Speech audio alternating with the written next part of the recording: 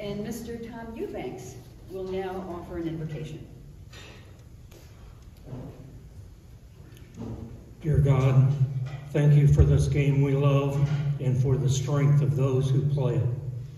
Please keep the coaches, teammates, and opponents from injury.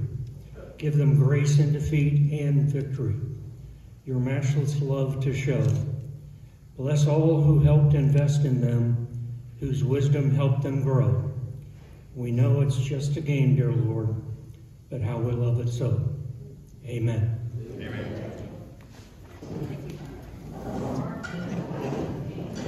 We have two brief announcements.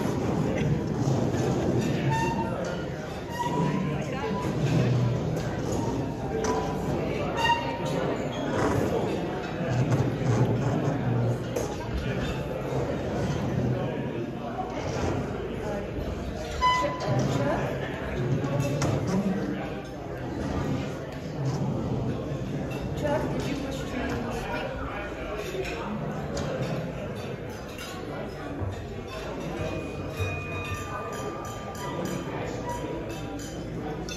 Chuck Potterman has one announcement for us.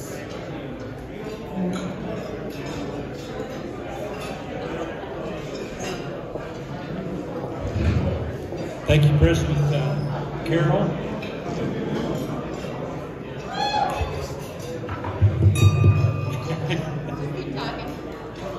I don't know about you guys, but I've heard enough war stories in the last 15 minutes that I've heard for quite some time. So I think we're off to a good start. I think it's appropriate that we are celebrating the Hoosier hysteria today that this state is known for. But I'd like to remind everyone that 4 weeks from tomorrow, we will be celebrating the Marion County Football Scholars, also at the 67th Annual Kiwanis Football Banquet that we'll be hosting at the this year at the, unfortunately, the Ivy Tech, which is a little bit of a different venue from 2 years ago. We did a video last year, but we had the Colts camp, but the NFL has decided that there'll be no events at any of the facilities for NFL teams. So we'll be hosting it at the Ivy Tech, which is just on the 21st. So we're back on meeting live again, and looking forward to that. So there'll be tickets available and television, or table sponsorships. So mark your calendars 4 weeks from tomorrow, December 3rd. For that. Thank you.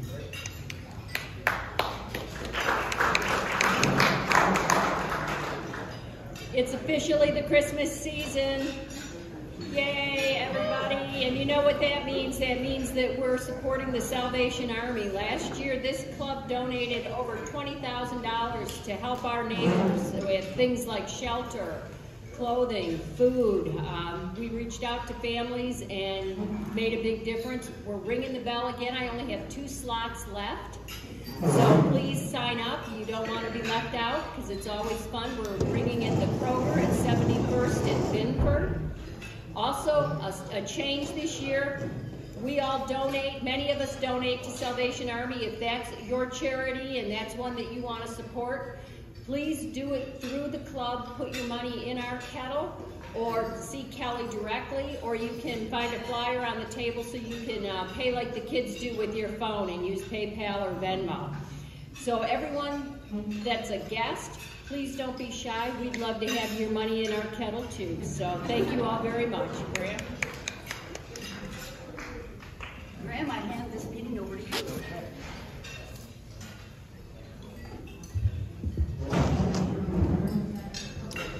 All right, well, good afternoon, everybody. We've got such a great crowd. Before I begin the program, I'm going to ask all the panelists to come up. So, Mr. Plump, if you want to lead the way, but if you're on the panel, come on up.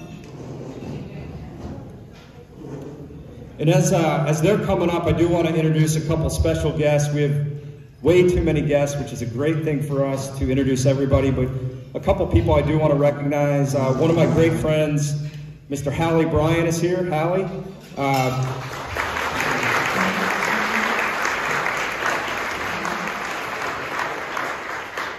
Hallie was 1953 Mr. Basketball, was an All-American at IU, and a Harlem Globetrotter. Truly one of the finest people that I've ever met. Let's go. Come on, Bobby. Get up here. We have Ralph Taylor. Mr. Ralph Taylor, just a great player at Purdue University. And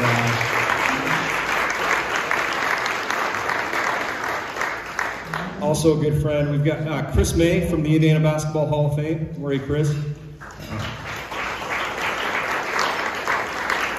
Just does a tremendous job running the museum there.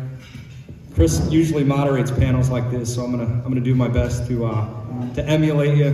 A lot of great Butler folks, great donors. I appreciate you being here, and then a special guest who drove up from Louisville today is my mom. Mom, so raise your hand.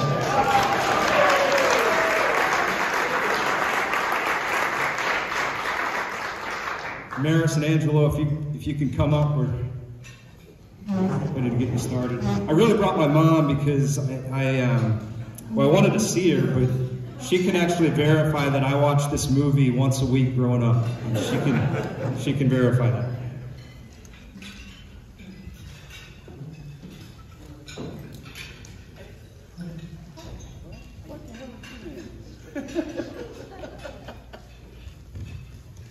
So as Angelo comes up, really the goal today was to recognize the movie Hoosiers for its 35th anniversary.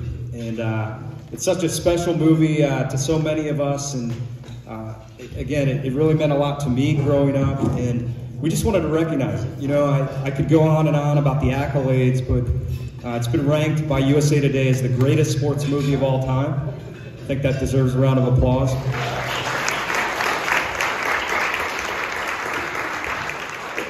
It was ranked number 13 by the American Film Institute on its 100 Years, 100 Cheers list of most inspirational films. And in 2001, it was selected for preservation in the United States National Film Registry by the Library of Congress as being culturally, historically, or aesthetically significant, due in part to an especially large number of nominations from Indiana citizens. So I could go on and on about the movie. I think most of you... has anyone not seen it? Because we do have security. We have security here. We can get you out of here. I want to do a brief introduction of these panelists. And again, I could go on and on about their bios, but we've shortened them so we can get to the questions. But first of all, really, really honored to have Mr. Angelo Pizzo here, who drove up from Bloomington.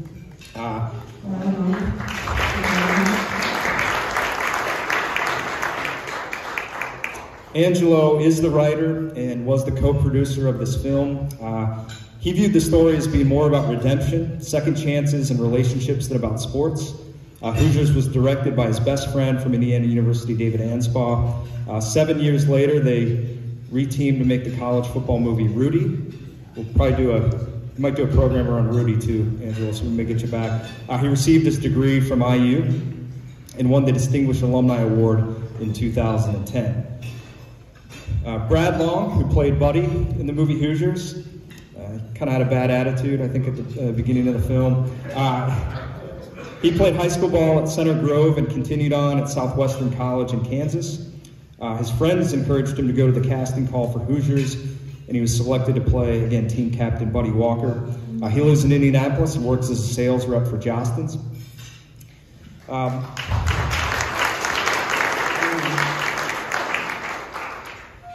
Maris Valenas, I think we remember you for your role as Jimmy Chitwood in the film. Maris was the only non-high school basketball player in the movie, but he was an all-city championship golfer and a casting director. I'd love to hear about this story. A casting director spotted him shooting hoops at an open gym one night. And Maris lives in Indianapolis and works in construction management. We have Bob Gardner, who's the events coordinator at the Hoosier Gym in Knightstown. Highly encourage you to get there if you haven't. In his book, Hoosiers, 11 Life Lessons, he explores the changes people need to make without changing their core values. Good friend of mine, Tom Kohlmeyer. Tom I'm probably going to give your age away here, but Tom was 3 years old when Mr. Plump hit that shot for Milan in 1954. He sits on the boards of the 1954 Milan Museum, and I would say that museum would not be there in Milan without Tom Kohlmeyer and what he does for it. He works for CMAC Incorporated and lives in Noblesville. By the way, I want to recognize two other people from the museum, Don Brochet and Tim Molinari. Really do a great job keeping that museum alive, so raise your hand. And then last but not least, Mr. Bobby Plump hit the greatest shot in basketball history. Not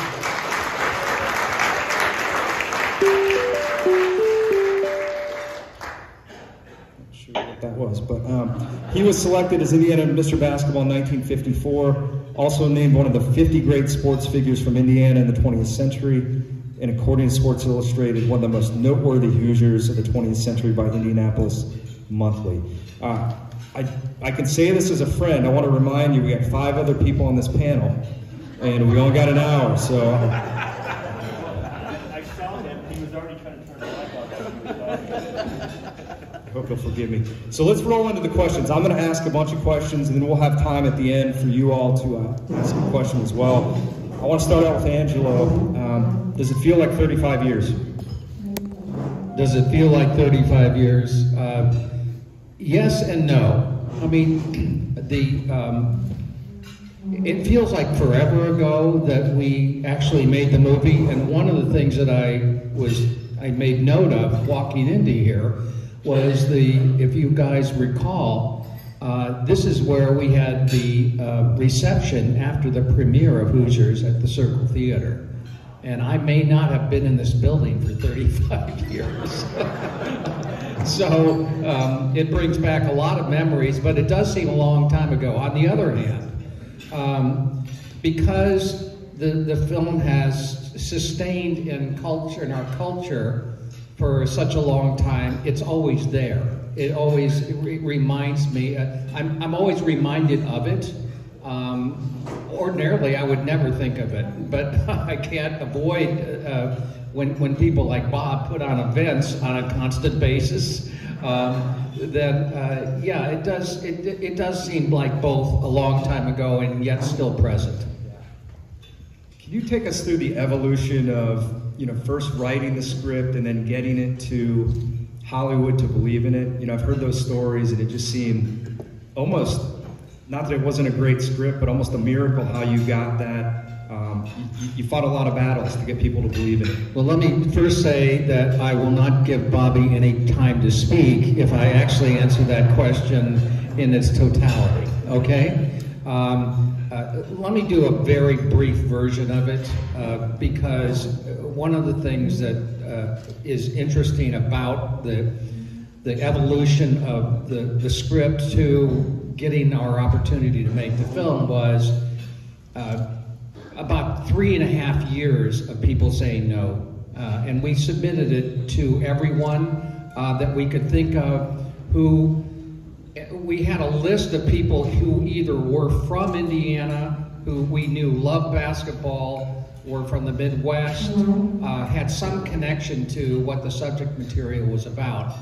And they all said no, including Mel Simon, who had a viable film company at the time. I remember one of the comments that was made, but I'm not going to even tell you who, because you'll know who she is. Well, the response to reading the script by Mel Simon's company was, well, maybe all of us here in Indiana will like it. I doubt if anyone outside of the state lines will like it. So that's the reason we got rejected by our Indiana faithful. The interesting thing about how this movie finally got in front of the right eyes is it was read by someone who had never seen a basketball game or even heard of the state of Indiana. And this is how the vagaries of why films get made and don't get made are so strange. First of all, this guy was, named John Daly, Hemdale Productions. John was actually managing and this is, very few people know this, he put together a huge kind of film fund that was laundered mafia money through Credit Lyonnais in Paris. When he read the script, he cried throughout the script, and he had a rule: if I ever cry in a script, I'm going to find out how to get it made. The reason he cried and the reason he responded to it was because John was an athlete, grew up in the south side of London, not very poor, and he was a boxer and he was a soccer player, and his father was an alcoholic who would show up drunk to some of his matches and embarrassed him.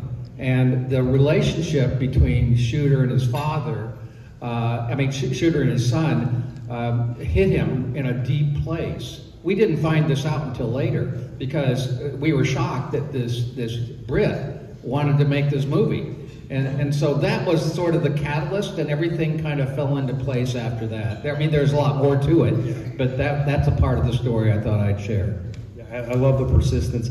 I listened to a podcast recently that you did, and I didn't realize the possibility of Jack Nicholson playing the role of Coach Norman Dale. Can you briefly mention that? Yeah, I skipped that part because I knew it would take too long. Okay. At one time, David was friends with Jack because David worked for the Aspen Ski Corporation, and he was the host when Jack would come into town, and he taught his daughter how to ski. And we slipped him the script. We actually slipped him the script in order to give us some advice about how to raise money for it. Because we knew he was a fan, and we knew that he had just made a movie, a small independent film called Drive, he said, which is about a small college basketball team set in Ohio. And he didn't realize that we were doing it for that. He thought, when he read it later, that he was on a pile of scripts that we left that we were offering. He thought we were offering him to act in, and he read it and he called up David and he said, "I love it, I'll do it." So we spent about 4 months in negotiation with him, and it fell apart only because he was in a lawsuit with MGM about another film, and then he had committed to do the sequel to Chinatown, which the two Jakes, the following year, and he said, "Well, I'm not going to be available for 3 years, give it to Hackman or Duvall." So that's how close we came to having a different kind of movie. What about casting Dennis Hopper? How did that come along? Well, that was just, again, very serendipitous. We went through and I actually wrote it for Harry Dean Stanton, and Harry Dean turned it down, and we looked at a lot of other actors, and David happened to be in a restaurant one night, and he saw Dennis. And we were under the assumption that Dennis had just dropped out of the business because of, alcohol or drug problems, and he had. He really hadn't worked in about 10 years. And David introduced himself and asked Dennis if he was, if he was working again. And Dennis said, "I did a small Canadian film that no one's seen." But so David came to me and asked me, and we brought it up to Carter DeHaven, my co-producer, and Carter said, "No, the insurance company will never bond us if we do that." But we had invited him in to talk to us, and he walked in the room, he sat down, and I remember the first thing that came out of his mouth: "I know this man." And boy, he said it from a very deep place.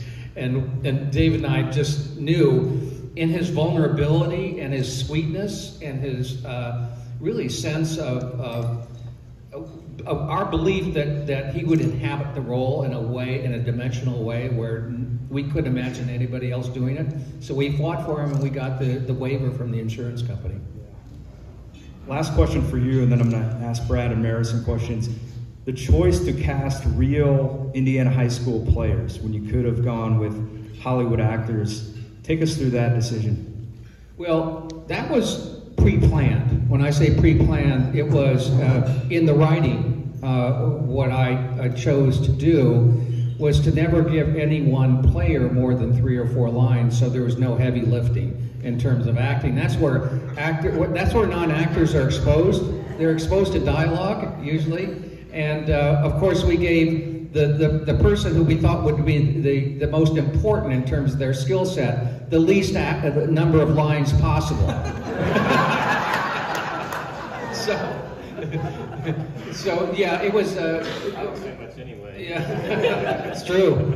We cast the part the right way here. But the thing about that always bothered me and David in watching all the sports films were actors who were cast in important roles who had to be convincing players who couldn't play at all. It would just take us out of the movie. I remember it was Jimmy Pearsall in Fear Strikes Out. He couldn't throw a baseball. The same way with Robert De Niro in Bang the Drum Slowly. So that was our intention, and that's how we executed it. So Brad and Maris, can you talk us through how you found out about the film, the whole process of trying out, and what that was all like for you guys? Go ahead, Mars. I gotta learn how to turn this thing on. I think it's on. Hello. Yep. You did a good job. For me, it was a big deal here in Indianapolis, basically. It was on the news that they were going to have open casting. I think it was down at IUPUI, if I remember right, a gym down there. And they were going to have it on Monday night, or Monday during the day and Tuesday during the day. I think I was 22 at the time, something like that. It's hard to, it's been so long ago, I can't remember. But I had no intention of going down there and auditioning. So Monday, I did not go to the auditions. But on Monday nights, I always played pickup ball at St. Luke's Gym, Catholic grade school. There was a bunch of guys that always played there every single Monday night. Almost didn't go that night to play pickup ball because it was my girlfriend's dad's birthday, but I decided not to go to that. That's a good decision. To play basketball. So somebody that had auditioned Monday during the day told Ken Carlson and a couple other people that we played, not me specifically, but a bunch of guys played at St. Luke's Gym. So that night, they came by, and for whatever reason, I was just chucking up everything and making everything that night. And so Ken, after the night was over, came up to me and gave me his card and said, come down tomorrow and audition. I think he gave me a time or something. So I went down there the next day, walk into the gym, and I look, and there's 500 people in line. And I go, he must have just told everybody and their brother to come on down. And so I looked at the end of the line, I looked at the doors, and I literally was about to turn around and walk out. And then Ken came out, saw me, and took me ahead of all those other people. So that was the start of it, and I was this close to not even auditioning. So. Can I add, let's add another interesting background for this young man here. He did not play high school basketball. He was cut from every time he tried out. So, yes, that's irrelevant. No, freshman year I got cut, sophomore year I got cut, junior year I got cut, and I don't remember if I tried out my senior year. I might have gotten tired of it. Something wrong with that coach. But then the funniest part is, so we needed to fill up Hinkle Fieldhouse with some. So they had a high school game that we did some shooting around. My high school coach and our team was one of the teams that played. Is that right? Yeah, you didn't know that? I may have known it. Chittard, Mr. Stevenson was the head coach, and after at halftime he came up to me and just shook my hand and just said, "Hey, sorry about that." Yeah. A little late to be sure. Right. Still had eligibility. No, we were done. What about you, Brad? Yeah, my story's a little different than Mars. I had to work for my part. No, long story short, I was the oldest player. I was 23. I just graduated college that spring. And there was articles in the paper saying they were looking for 18 to 20-year-olds to portray this Hickory High School basketball team. So I felt like I was too old. I was 23, and at that time, back when I had hair, I looked young for my age. It's going the other way now, but right, Tom? So long story short, I ended up at the kind of the urging of some friends, trying out, just like Mara said, down at IUPUI. We did some drills, we did a little reading, and it's just, I always call it a lucky break. Angelo said it. Most sports movies look for basketball players or football players, whatever the movie's about, and hope they can act. I always have said all these years later that they looked for basketball players and hope they could act rather than actors and hope they could play basketball. So they did take a chance on us, and like Angelo said, didn't give us too many lines, so we couldn't mess it up too badly. But that cattle call at IUPUI, and Angelo, you can correct me, but I think they looked also in LA and Chicago. Did they go? Was it just Indianapolis? No, we actually, we tried some people out who were submitted to us in Los Angeles, which is where we got David Neidorf. Yeah, that's what I thought. And so every player is going to have their own story. But I went through the call-outs, the practices, the tryouts.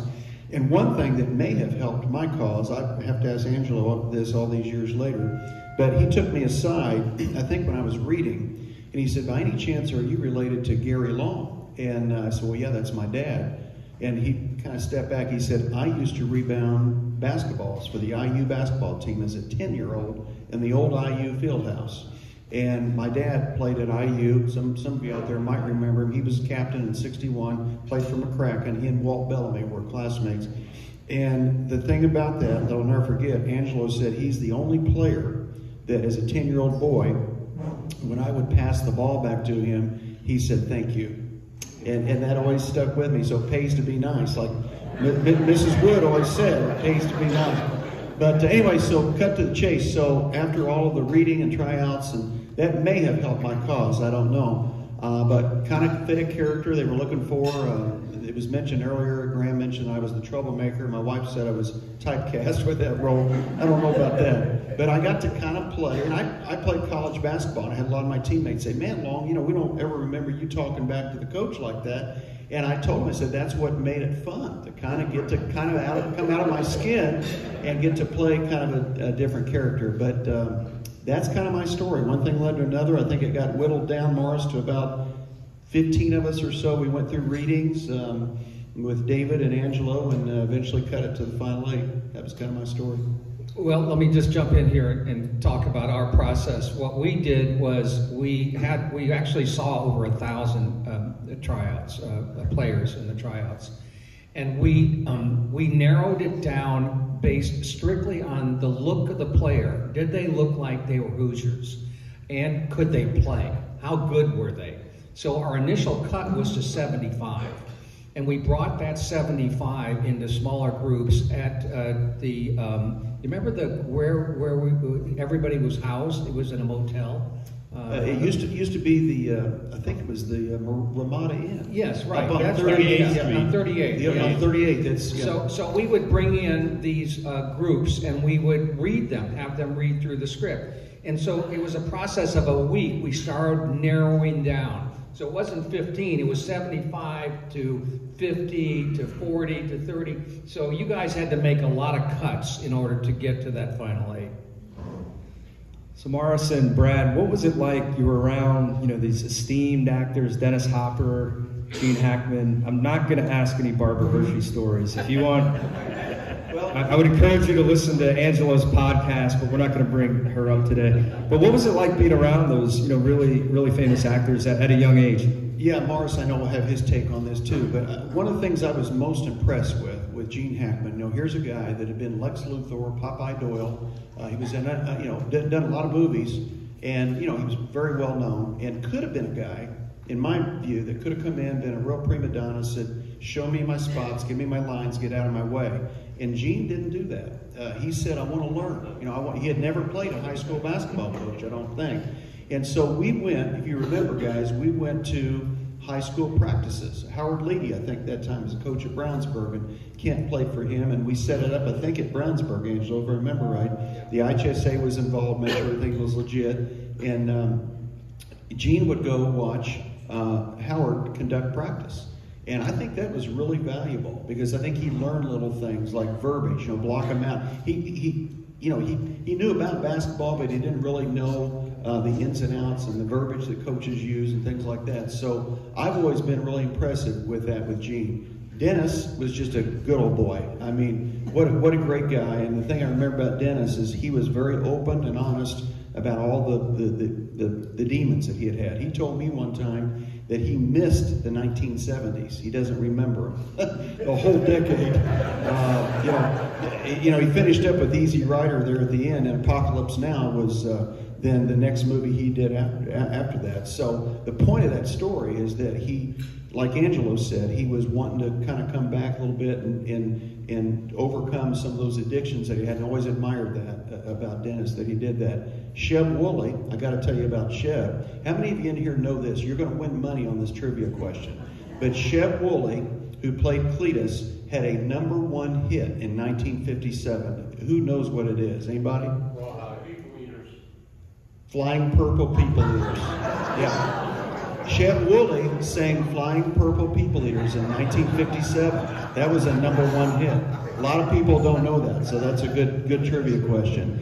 And Barbara, I had no trouble with Barbara. She was nice to me, and Angelo can expound on this a little bit more. I think she felt like she wasn't portrayed quite like she thought she was going to be in the script, but she came off as kind of a school marm, but that's what she was. So anyway, all I'll say about that. But I got along fine with all of them. They were very respectful, and I think you tend to think of actors as unapproachable, kind of and really they're very down to earth. It's almost like they're almost shy off set, and they let themselves go on camera. But that was my experience. They are. Other actors aren't that way.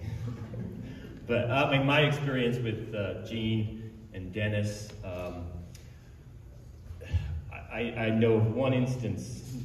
Gene always, the players, he always treated us with respect and included us in things. I mean, Monday Night Football, he'd invite us to go watch the Bears in Miami play. The first time he ever laid a bet on a football game and lost because he bet on Chicago. And Dennis, we used to play cards with him in the trailer and stuff. So they were both very, very kind to us. I just remember one instance, I think Angelo and David had a little different experience with him. And I don't know why I remember this. I think we were at Nineveh High School or something. He was getting a little bit upset about what I don't remember, but his comment to you guys was, "This is going to be another Heaven's Gate." I remember that very clearly. And One of many things. and I know you have a lot of different other stories about that. So he treated us good. I mean, I sometimes think he did that just to kind of stir the pot and kind of get his juices flowing so that maybe he had more energy when he was acting or something, but you probably have a better insight on that than I do. Let's move on. Sorry. No, that's all right. I will jump in here and briefly say that in terms of Gene did have respect for me and the writing process. He came from the theater, and in the theater, if you ever change a line, you have to get permission from the writer. I mean, that is totally ignored about 99% of the time in film, but not Gene. Gene would come to me with asking me about line changes all the time. So in that area, he did respect me, but as a producer, he did not, and that's something else. The thing about Gene that is correct about what he said, we found out later, and I'm going to get to that the second part. What I meant to say was, he did like to stir the pot. He did like to create a dark energy on the screen because he fed off of it, and he beat David up on a regular basis. He was very, very disrespectful to David, and he was hard on David. And I think in part because he was a little nervous because David was nervous. David had never done a feature film before.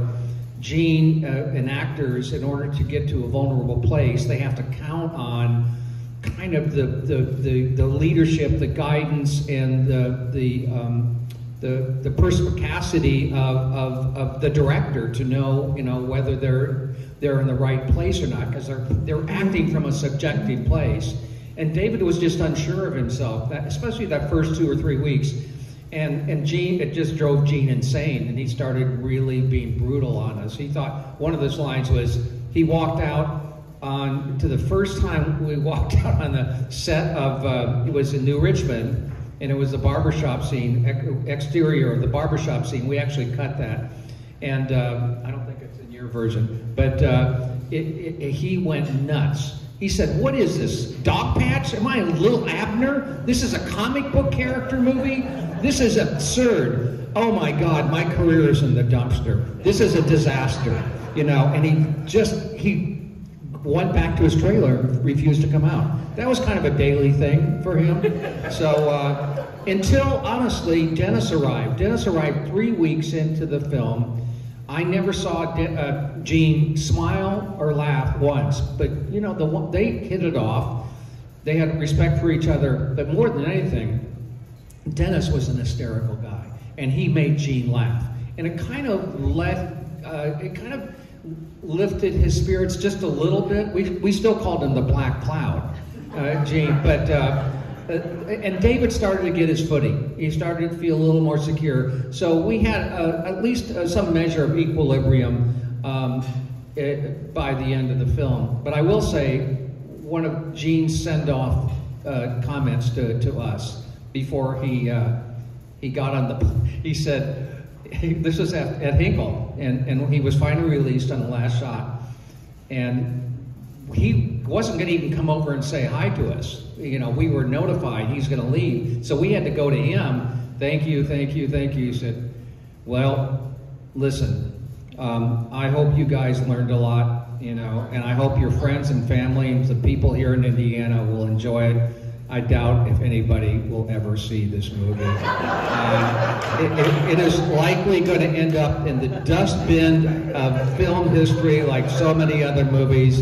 And he said, "I'm sure you'll remember it the rest of your lives. I hope I forget it by the time I land in Los Angeles." That was our send-off. Yeah, he was quoted as saying it was going to be a career killer, I think, right before... he did. Before, now, I will also have to add one other thing.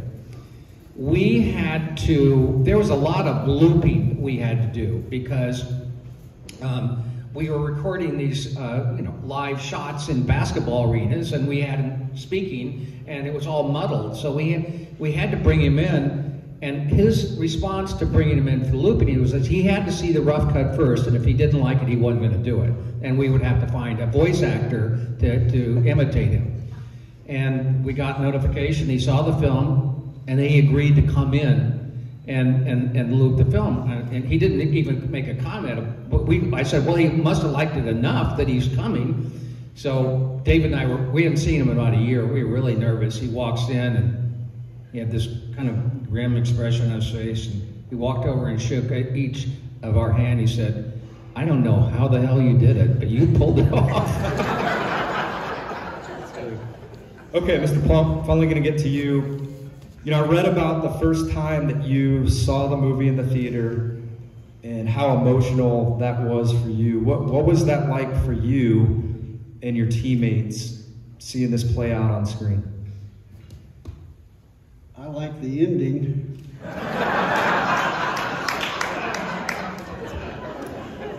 first time I saw the movie, Angelo invited the team in just for a sneak preview of the movie Hoosiers, and the Indianapolis Star asked me to write a column on what I thought about it, and that alone was a little bit unusual since English was my foreign language. But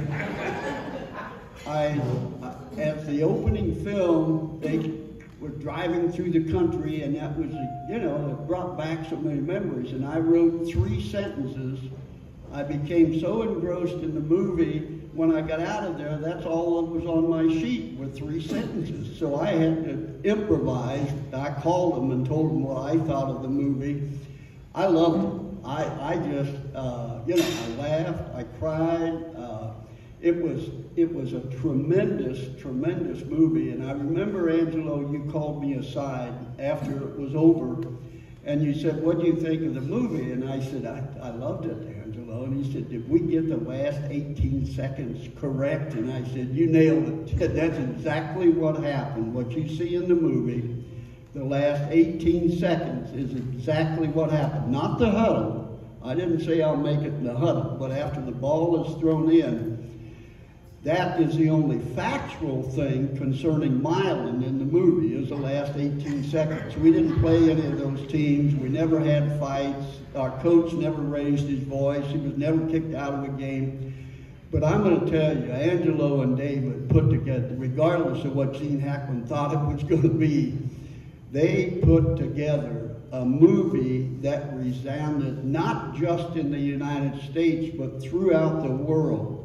Ladies and gentlemen, a year and a half ago, because of the movie Hoosiers, I got letters from 3 kids in Paris, France, asking for my autograph.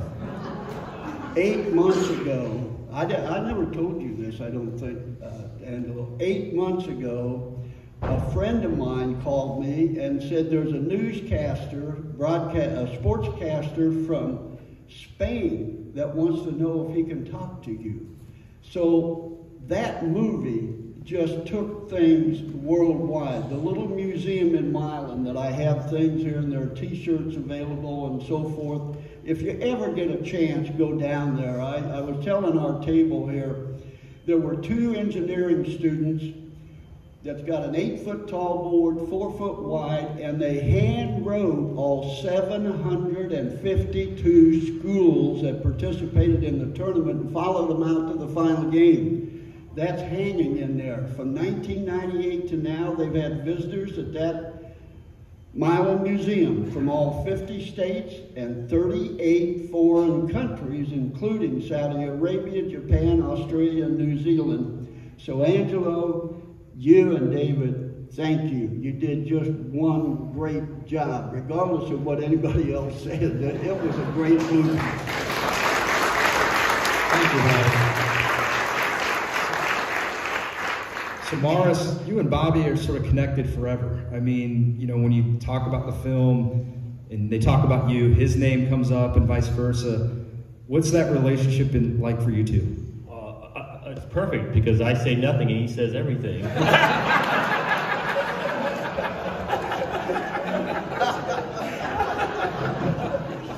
Throw him out in the front and we're good. Now I know why they only gave you a few lines.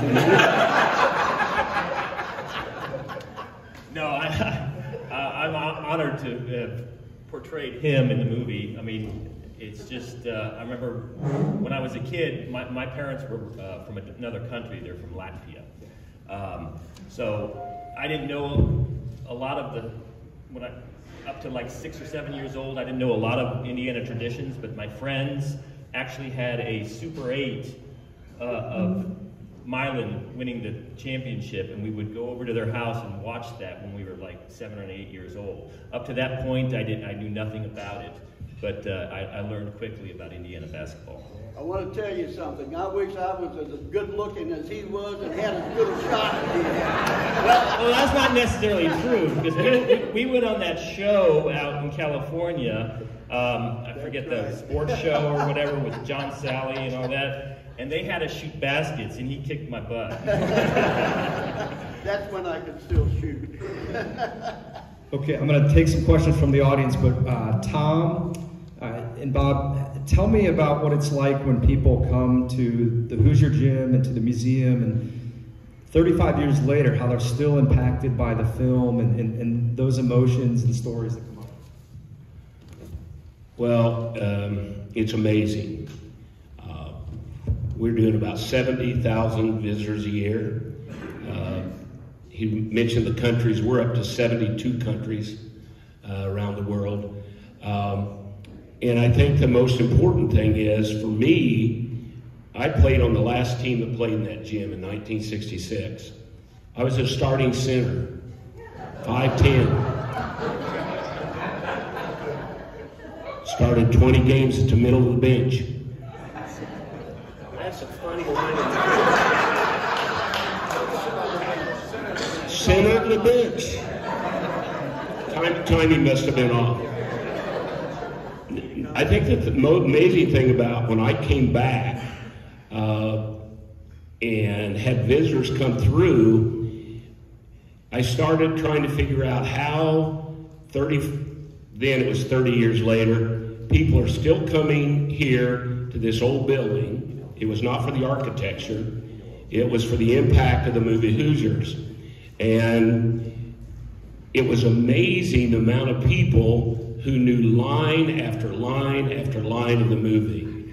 And in questioning people, I came to the impression that, not just because he's sitting next to me, but it was not the movie as much as it was the script. You could take this script, stick it in Wisconsin, make it about hockey, and all those lessons that he was trying to teach would be there. And I told him about 4 years ago, I'm writing a book, 11 Life Lessons on the movie Hoosiers. And he looked at me like, are you an idiot or what, you know? Are you a writer? No, I'm not a writer. But anyway, I did that strictly because of the impact the movie had on people's lives. And about 4 years ago, I had a youth group in, and one of the kids said, that's a horrible basketball movie. I go, it's not a basketball movie. The kid goes, yeah, it is. Wanted to argue with me. I said, no, it's not. I said, it's a movie about life. And if you learn the 11 life lessons in the movie Hoosiers at your age, you'll have the foundation for great life. If you make it a part of your core values, you will achieve it. And that's what came out of this brilliant script that he wrote. And I'll always be grateful because I hadn't written anything for 50 years, and that's when my editor, Tom Mayhill at the Knightstown Banner, went through and scratched about every line out as I was trying to write as a high school senior. But this script gave me the opportunity, and I'm so glad I did. And it's amazing the amount of impact. To give you an idea, Friday the 13th, we are showing the movie Hoosiers at the gym, and that will be the first time it's ever been shown the way that Angelo actually meant it to be. We put the missing scenes back in where they belong. So Zoe, the young lady who put this together, brilliant, she and I are going to watch it together for the first time. So we're sitting there watching it, and I'm getting all emotional seeing it that way. There's a scene called the harvest scene that just knocks my socks off. Anyway, so we get done, and I'm so excited, I call Angelo on the phone. I said, Angelo, we just watched it the way you made it. It's incredible, it's even better. And he goes, I know, I wrote it. I'd like to say one other thing. I met Gene Hackman when they were filming out at Butler Fieldhouse, and you were on the other end making the basket. And I walked down, Gene was under the basket on the other end. I went in and I said, Mr. Hackman, I haven't met you. My name's Bobby Plump. He said, get over here. He said, this is what this movie's all about. He said, I know Bill Jordan, one of your teammates. And I said, you're kidding me. Bill Jordan has been an actor in Hollywood since 1963. And what 53 and 54 did, 10 of the 12 of us went to college. 6 of them ended up coaching. 10 of 12 went to college in 1954. That's more than went to college from Milan High School in the previous 4 years. And that filtered on down. That's what 53 and 54 did. And then it was dying down, and then Angelo and David came along and made that great movie. And it's back there again, and it's going to be there forever. But Gene was a very hospitable person and for me, and we had a nice conversation. And I know your story, Angelo, and I understand that. But it was fun. I don't know if I heard this, and maybe you know, I thought someplace I heard Dennis Hopper say, you know, I've been in a lot of movies. I worked damn hard on all those movies. This one, the easiest movie ever made. I practiced for that role my whole life. I'm Tom Colmar. I'm the president of the Minor Museum. I grew up in Milan. A couple stories. My dad and mom were at the ball game the night that Milan won, and my mom was pregnant with my younger brother, and they were in the caravan that was coming back to Milan the next day. And when they got to Sunman, which is 8 or 9 miles away from Milan, Dad couldn't contain himself anymore. He said, "Phyllis, you take the wheel, I'm walking." He walked to Milan and beat her. Indiana State Police estimates over 40,000 people showed up in Milan that next day. We've had visitors from, like I said, from around the world. The museum was started by a woman by the name of Rosamund McKittrick. She had an antique shop, and so she had some Milan memorabilia in there. And then we started the museum. She asked me to come aboard. And the reason I did was my family was in the furniture manufacturing business. Many of you have seen that iconic water tower with the Milan 54 state champs on it. That my great-grandfather built that tower and painted it. But Milan Furniture went out of business. The hospital left, went to Lawrenceburg, and Milan fell into disrepair. And I thought, this would be a chance for me to contribute to Milan. If this museum can be successful, it'll draw people to the town, and maybe we can get a rebuilding and a reconstruction of the town to be what I knew when I was a kid. One other story about the museum, just to show you how things go, we get people from all over the place. I went in there one Saturday, and Rosamund was talking to this couple that had driven all the way from Texas to see the museum. And we just talked about the barber shop next door. The museum's in a 100-year-old bank building.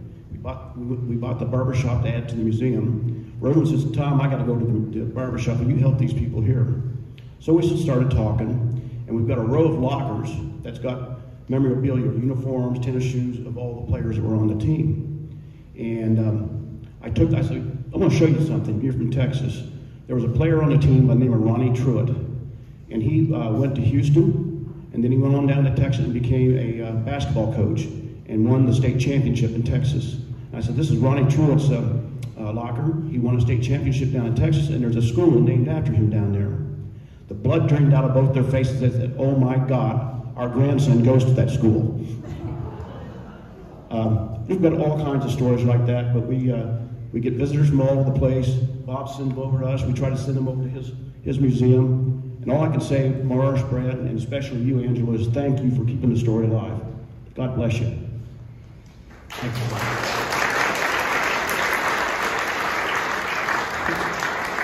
I just want to add one thing, since we were talking about, we were talking about Gene Hackman earlier, and I want to be sure that you understand too how much of an influence I think it had on Gene. We've all got Gene stories, but I tell this story wherever I go, and I'll never forget it. But we're at Hinkle filming the final game scenes, and I think Entertainment Tonight was there. It was John Tesh and Mary Hart, if you remember that show.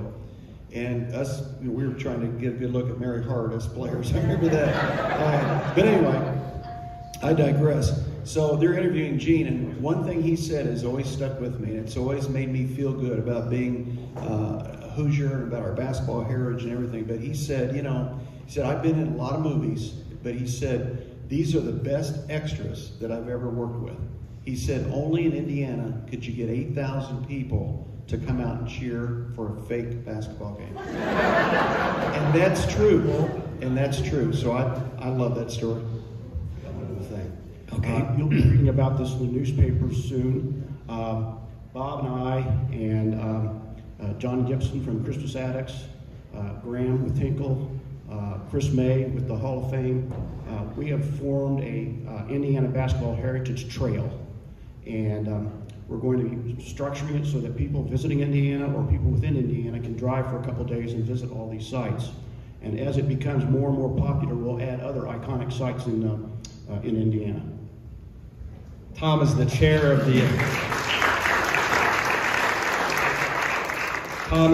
our museum board. I'd be remiss to say this week any donations made to the museum are being matched. So I feel bad. I have to ask for money every hour. That's what I do professionally. And then $1,954 gets you a lifetime pass to the museum. Let's take a few questions from the audience here. Hi, I'm Greg Silver. I wanted to thank Graham for this program. It's a unique program, and maybe it did something for all the small schools today.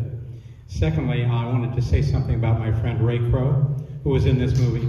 And we have, he's an unsung hero. And he was a great man for the city of Indianapolis as a counselor and as a coach. And I'm so glad you had him in this movie. And Ray Crow was a great man also.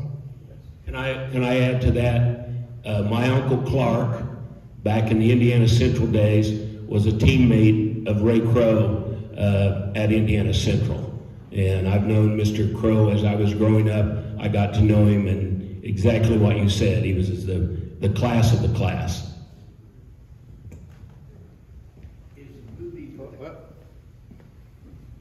Is a movie with the cuts back in available for purchase? No. No, the way it is right now, and I cannot review details, but at least for another year or so it will not be available other than at the Hoosier Gym, and we're sold out on the 13th, but we will be showing it again in April. One thing I would add to that, I think, Angelo, it's okay to mention this, there is a DVD version. Some of you may have it. I happen to have one. It's the one where if you run your fingers across it, it's like the texture of a basketball. If any of you have that, on the back of that, it has the deleted scenes. So that's one way to do it, including an interview with David and Angelo and footage of the final game. I believe, is that right, Angelo? It's a 2 DVD set. And so in essence, you can kind of see, the uncut version, with that DVD set. I was going to have Brad come on the 13th for nothing, but now he just lost it. You're not going to see anything, though, until you show up that night. Let me add to that. Well, thank you. I want to congratulate Graham and all the people who put this program together. My name is Howard Bryant, and no doubt about it, I'm the oldest person in the building here today. But I don't feel like it, but I am. Well, thank you. Get that lady's name.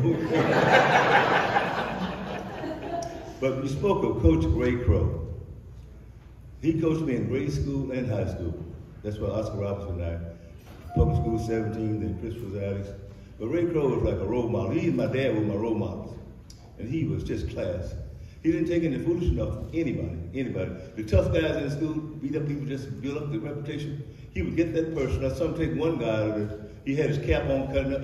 He pulled the cap off the guy's head, stood him up like that, up, down 5, 6 times across, and put him down the seat. Embarrassed him or anything else. But Ray Crow, he was just a genuine person. I want to just say that about Coach Crow. Yeah. I've got a couple comments about Ray Crow. A lot of people don't know that Ray Crow was made the honorary mayor of Milan in 1954. The other Ray Crow story was that Milan beat your team in the Senate State, I believe it was. In the Final Four luncheon, the coach from here, Terrell Gershmar, was talking about his team, and he says, my team is like hot water and cold water. I can turn them on and turn them off. He says, any way I want to do it. And Ray was sitting in the back of the room, had his hand up, and he goes, yeah, Ray, what do you got? And he goes, I'm just wondering how you're going to turn that hot water and cold water on when you can't find the ball. I want to tell you something about Ray Crow, if you all don't know this. I believe this is correct. He coached 7 years, didn't he, Hallie, at Addicts? He won 172 games and lost 20. 172 wins and lost 20 games in 7 years. Now, he was as good a man as he was of that coach and winning that also. He was a super individual, Hallie. And by the way, Hallie is the oldest Mr. Basketball living yet in Indiana. So take it out, Hallie. When you did that, it's only by 1 year. Yeah, well, he's got me beat. Yeah, in a lot of ways. Johnny Wilson was the oldest and passed away last year. Yeah. Johnny Wilson, Jumping Johnny Anderson, yeah. A Hallie teammate was- of Carl Erskine. Hallie was a Globetrotter, too. Globetrotter, also. Or the Globetrotter. Got time for a couple last questions. Anybody else? Yep, I knew she'd have one. My question's for Angelo. So, in the opening scenes of the movie, when the car, Coach Dale's driving to Hickory, and a day not a lot different from this time of year, right? and it's the gorgeous Indiana countryside, and the music starts to swell and build, and I'm guessing like most people in this room, like I get a lump in my throat when I hear that soundtrack. So my question for you is, what influence did you have over the soundtrack with Jerry Goldsmith? The soundtrack. Well, both of our movies, The Hoosiers and Rudy, would not be the movies they are if it wasn't for his brilliance. Jerry was one of the great composers in the history of soundtracks, of scoring in film history. Nominated for 18 Academy Awards. We had no shot of getting him, and because we were such a low-budget film, and he demanded about, I think, around $1 million per film at that time, and our entire budget was $6 million. So we only had like $200,000 for budgeted for a composer. And it just so happened that Carter DeHaven was a friend of Jerry's, and he knew that Jerry had a number of young musicians, young composers that he was training, that he was mentoring, and that on occasion, if he felt like they were ready, he would actually supervise their composing for other films. And so we had a screen set up for Jerry to see whether this would qualify for one of his acolytes. And this is something I'll never forget the rest of my life. And David feels the same way. He was sitting, oddly enough, in the first row of the film, and we were in the back row. I mean, it was a small screening room, but still, it was very close to the screen. And he, not the end credits, because we were rough cut. The movie finished, and Jerry was not moving. He just sat there for what seemed an interminable amount of time, and it turned. And we thought he was asleep. We were convinced that he had fallen asleep, and we looked at each other. Well, you know, nice try, but no cigar. And he finally gets up when we turn the lights on after 5 minutes. And he had tears running down his cheeks, and he looked at Carter DeHaven and said, "You son of a bitch. You knew I'd fall for this movie, didn't you? I got to do it myself." So that was his brilliance, and yeah, it was amazing working with a genius like Jerry, and to experience seeing those scenes that we worked so hard on, set against those soundtracks, those pieces while we were, doing the mix of the film. I want to add a couple other things that people brought up. One is that I grew up 2 blocks from the old field house. Hallie Bryant was one of my heroes. And Hallie was there when I first started becoming aware of Indiana basketball. My parents moved from Chicago when I was 2, so when I was like 5, I was actually walking over to watch the IU team practice, and he was one of the people that I remember indelibly etched in my mind. He was a thing of beauty to watch on a basketball floor, and he's a thing of beauty off the basketball floor too. I will say that. The one last grace note to button up, I suppose, the Gene Hackman, because we told a lot of Gene Hackman stories, but I will say this. Based on the things that we've said about him, and I've, of course, talked about his behavior on the set, the irony is that he did an interview about a year before he retired. He's living in Santa Fe now, not doing film roles anymore. And he was asked, when people see you in public, what character do they identify you with more than anything else, anybody else? I would have imagined Popeye Doyle in French Connection, and he said it's the coach in Hoosiers. So.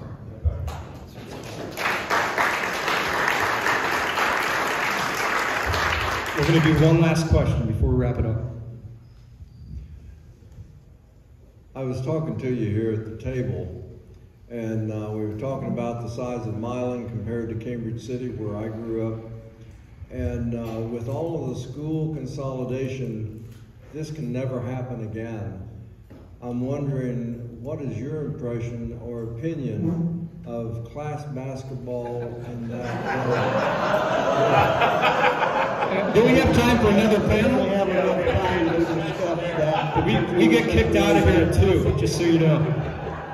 They said it Probably such a softball. take 2 or 3 more, maybe 5 or 6 more meetings and get to that. But I will say that the people spoke with their feet, because the last year of the single class tournament, 860-some thousand came to the tournament. The first year of the multi-class, we had class basketball. Now we have multi-class. The first year of the multi-class, 485,000, and they have not been back to that since. So enough said. As Trina's coming up here, I do have one last question. I get the last word in. Morris, you probably don't remember this. A few years back, I was behind you in line, in the security line at the Indianapolis airport. And I could see as you were walking through, you'd get all these people kind of, I think I know him. How often do you get that? More so on the basketball court. I still play basketball in California or here. More so on the basketball court. A lot of times, if I'm in a crowded area or something, somebody might, like an airport or something like that, once in a while I'll notice somebody looking at me kind of funny. And they might say, I think I know you, or something like that. If they don't come right out and say it, that were you in the movie Hoosiers, I usually go, I have a familiar face or something, because I don't know. Maybe they just think they know me. I don't know, so I don't make a big deal of it or whatever. But it still happens, which is kind of shocking.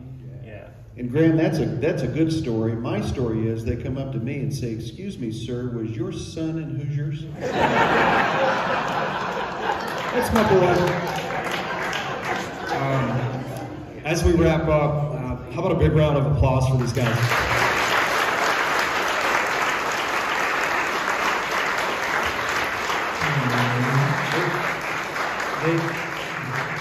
They've made such an stand up. They've made such an indelible impact on Indiana and Indiana basketball history. And the one comparison I would make is I'm a pretty big Beatles fan. And I think in 100 years, people will be listening to the Beatles music. And I would say the same thing about this movie. People will still be watching that movie, still learning the lessons. And Angelo, we owe you a great debt of gratitude for writing this. And I'm not going to forget this time, co-producing it. And to everybody in this panel, just a great thank you. And in your name, we're going to be making a donation in each of your names to Freewheeling Community Bikes. One bike, one youth, one relationship at a time, where we provide bikes to needy use. And just thank you for a great crowd today. And thank you to all these folks. And I'm going to have Trina pass these out. So with that, we're adjourned.